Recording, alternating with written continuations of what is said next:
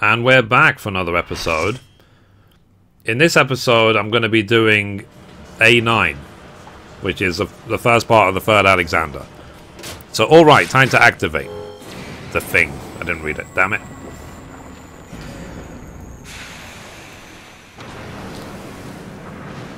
Do people ever hashtag comments on YouTube videos?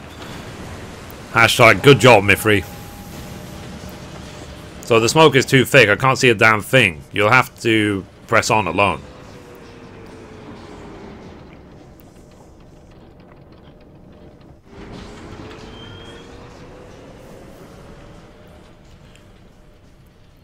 Interesting outfits that my team has. That's what you gotta love about the glamour system. Okay, let's do it.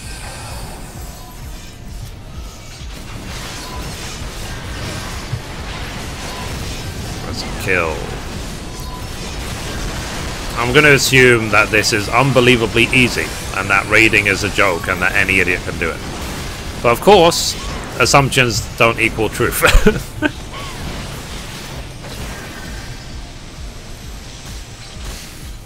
Wee.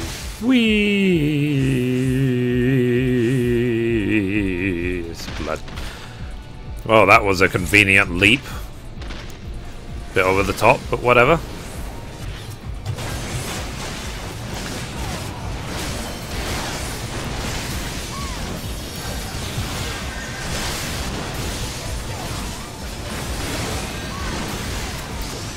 I guess the real end game of this game is being able to do these dungeons with 7 random people, not with 7 professional, like, raiders. You know? These professional groups that do like Savage mode and all the rest of it and try and show off. It's like, yeah, you're going with 7 people who love raiding. Go with 7 random, see how you do. That's the real challenge of raiding. Like, if I make an MMO in the future, obviously I won't, but if I ever did, I would literally do it where you can't have pre-made groups. You just can't. You have to always random queue. You have to just work with the people that are available to you. It might keep you more anonymous, but whatever. A lot of times in MMOs, like when I played Blade and Soul, for example, I loved that being anonymous in that game. It was great. Didn't have to get any... didn't have to make any friends or anything. It could be what all gamers strive to be, which is efficient loners.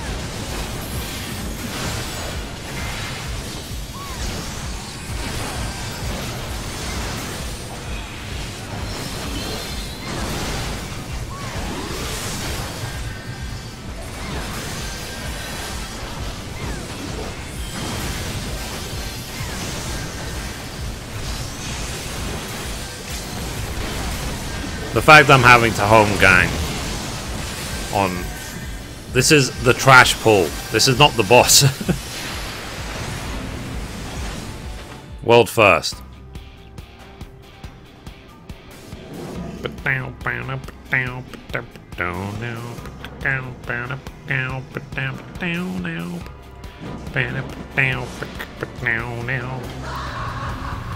Still has that sort of almost porno music.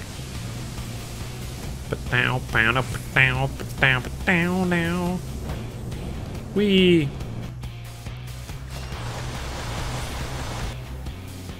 Wee. Splat. Hi, what's up? You ready, check.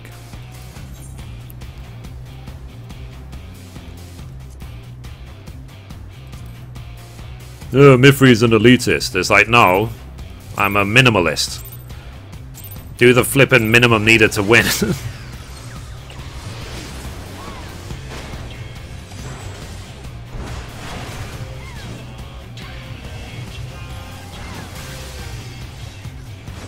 This is the last try, and then we're gonna give up. Best episode ever.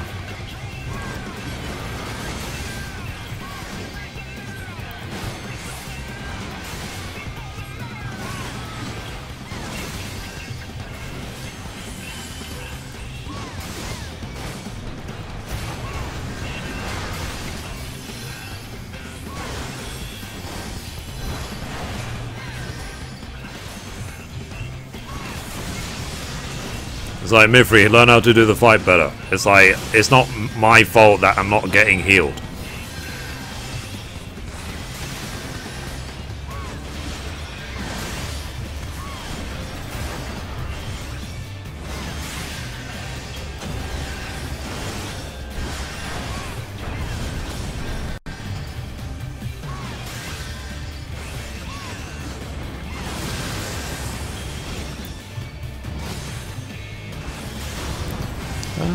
La la la.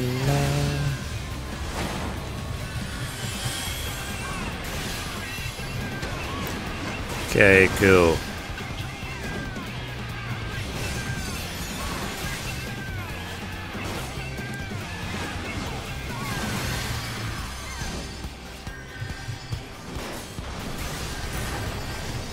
Yeah, I think the group can handle it. It's just when both healers are weak or both whatever are weak, then it hurts just everything. I mean, it was bad enough that they set the item level requirement to 230.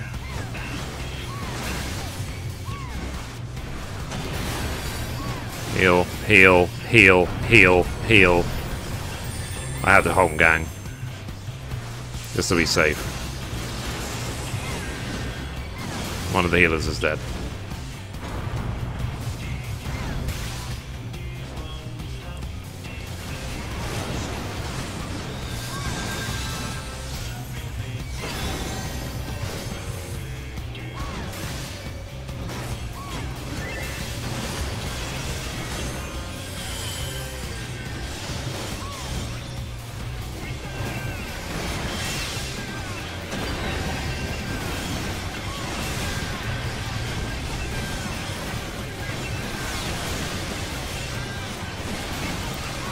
Exhilarating gameplay right here at youtube.com/Mithrie.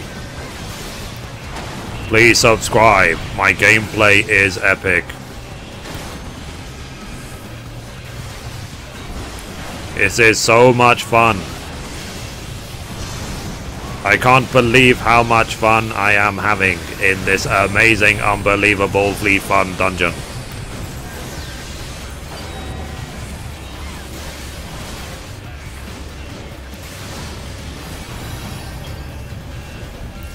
Mummy, what does sarcasm mean?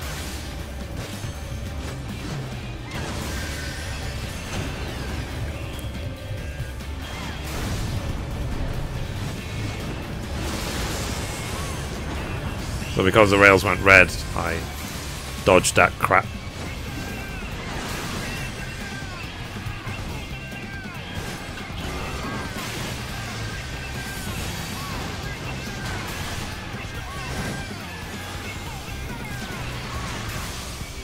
Huh, you can't crit me.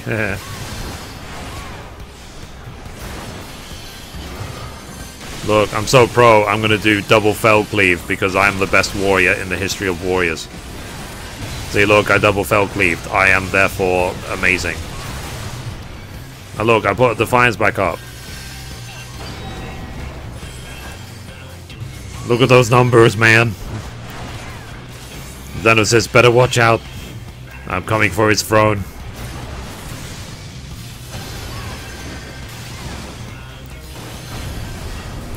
Fuck. I mean, whoops.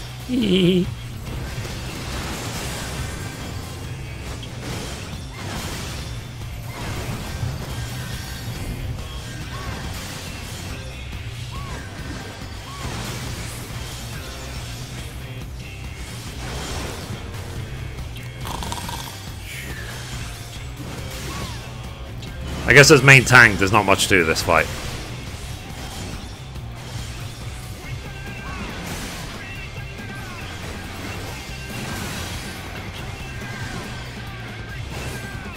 It looks like they're having such a great time over there.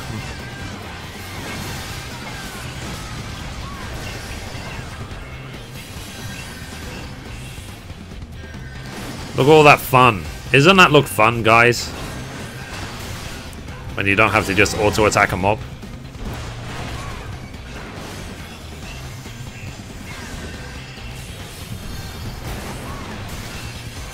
Mithrie uses sarcasm to bore Alexander to death.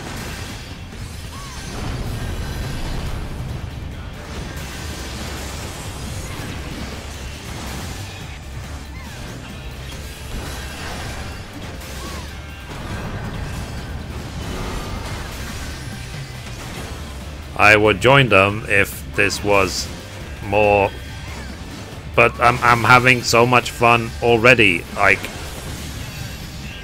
Like you think you're having fun over there, you think that, but you've got nothing on this. This is like pure adrenaline action. I am totally shaking. I don't know if I will be able to stay conscious. I might faint from this excitement.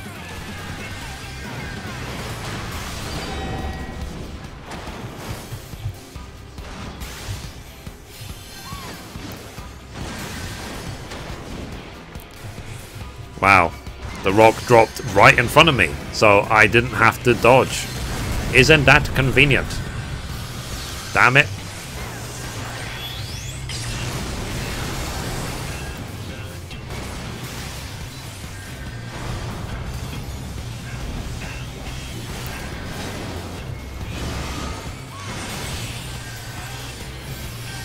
Exhilarating gameplay.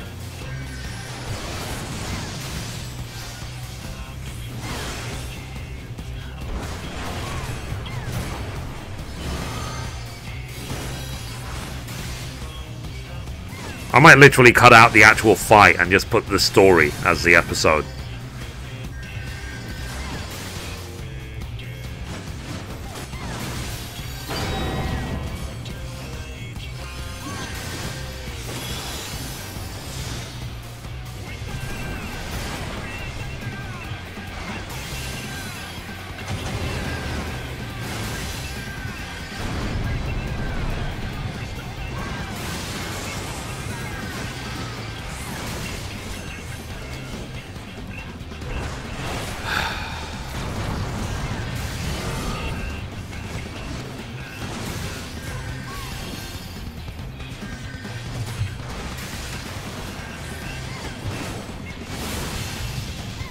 I don't know what that one bar means. Yeah, general note to all, if you're not a tank, don't stand in front of the boss. In case of cleave and stuff like that. It's the general rules of all MMOs, not just for this game.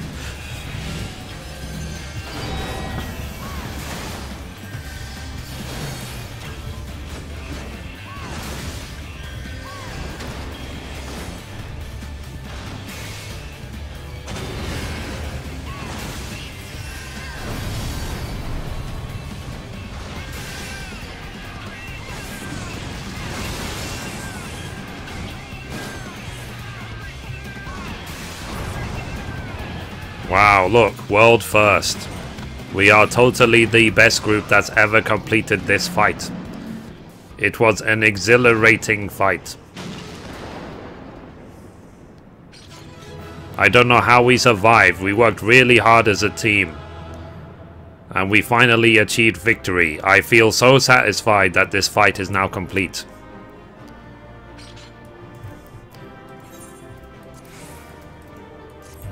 Okay, let's see what loot there is. Okay, need 4, 53, 77. If I win one thing, that'll do. Just one. I don't want to come back.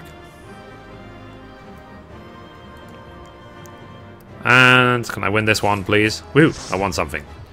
Yay! So, cool. Let's exit and let's see what the story is.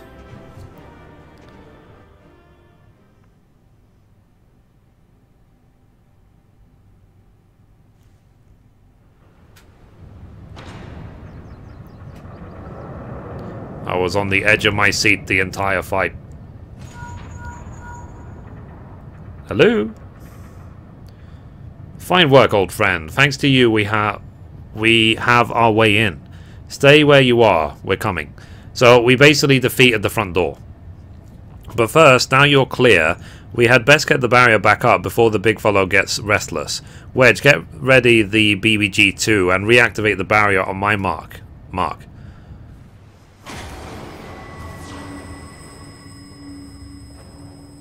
kill.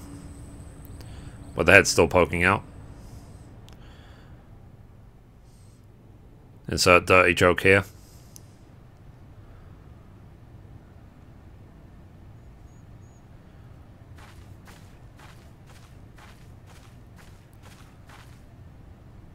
So, excellent timing, Y'shtola. Mithrie has done it. We have a clear path into the heart of the beast.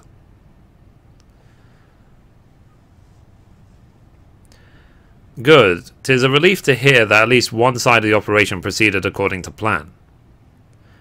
The same may not be said for the other. Our efforts to cut off the primal source of Aether proved wholly ineffective. Why quite, I cannot say, though I am hopeful that one among us can. What might? On the basis that she summoned the damn thing, you mean? I think you'd better explain. Like all primals, Alexander constantly draws Aether from the surroundings, both to sustain itself and to gain in strength. Master Mithrie and I believe we could disrupt, or at the very least inhibit this process by means of Arcanema.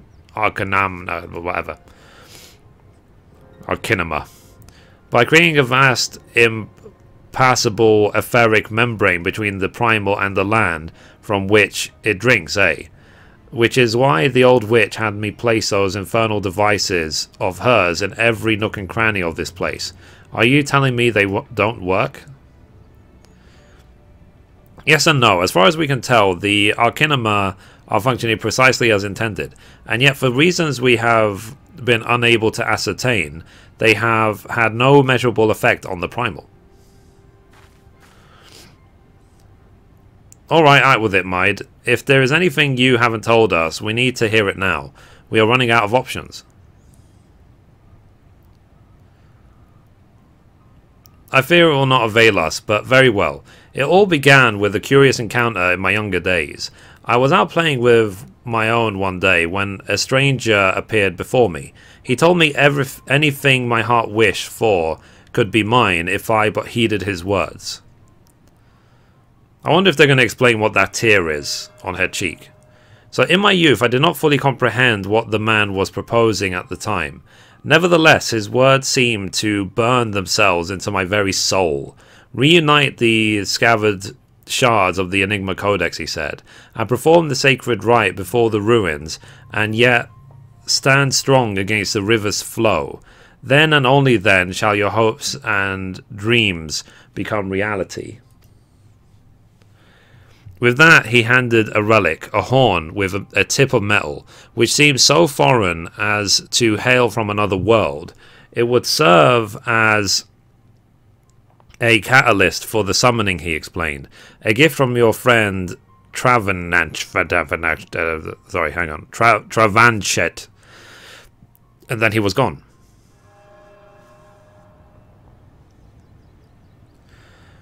So, Travanchet, I know the man. Our paths crossed during the time in Limsa, in the days before the calamity. I might have guessed that the Ascians had a hand in this.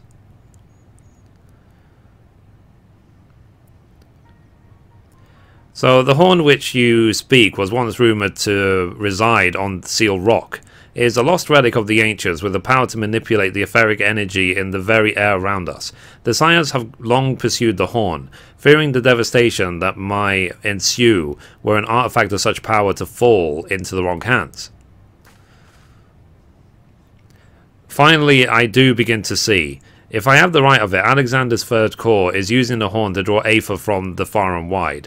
'Tis little wonder our plan failed. Even without moving an Ilm, the Primal possesses the means to drain not just this land of Aether, but our very star. Then, of course, our course is clear. If the old witch's magics won't avail us, we shall just have to go inside and dismantle the core the old-fashioned way. Indeed, and yet we must be wary. We have seen the course of time reversed once before. We may well see it again, even should we succeed in destroying our target. There is naught to prevent the Illuminati from simply returning the stricken core to its previous state.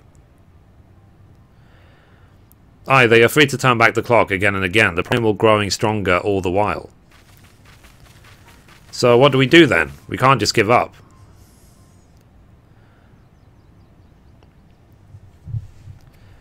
So no, we press on. Lest we forget, controlling Alexander requires a codex, and the codex is but a useless piece of stone without the mind of the Gobby girl.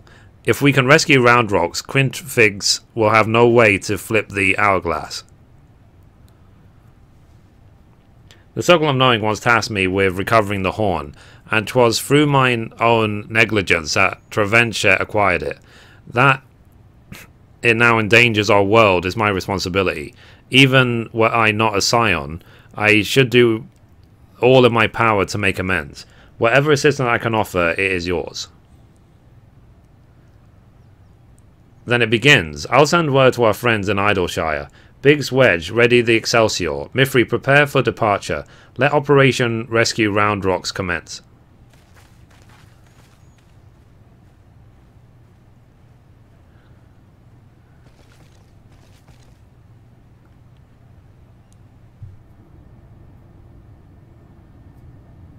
Lol. They heard our secret plan. Damn it.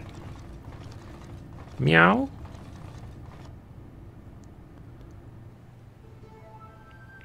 Oh, there's two of them.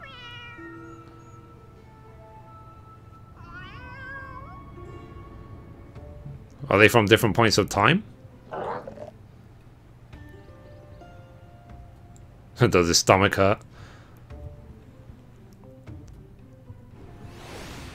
Interesting, interesting. Okay, so let's talk to Biggs. So 7 hells, it wasn't enough that those Illuminati lunatics had bleeding time machine, was it? No, it had to be a time machine with the power to destroy the whole bleeding world. I mean, I'm used to the future of Eorzea being at stake, but this is the future, past and present all rolled into one.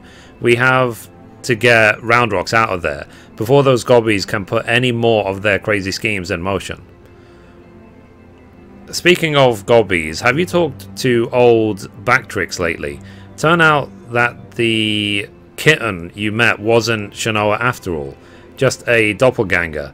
He's already taken the little furball back to the shortstop and given it a name, Schrödinger, or however you pronounce it.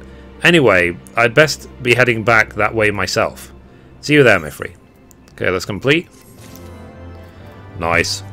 So, obviously, the next episode will be us unlocking the second part of the final Alexander.